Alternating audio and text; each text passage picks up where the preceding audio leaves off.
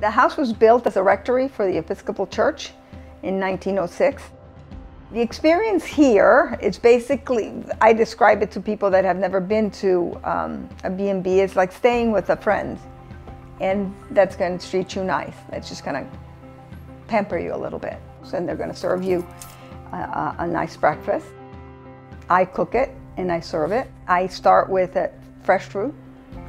And then usually, my favorite thing to serve to everybody is the French toast because it's very showy.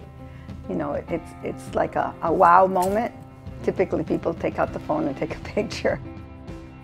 They enjoy the laid back and the friendliness. Yeah, they come back because of the atmosphere that is very friendly and kind of warm and fuzzy.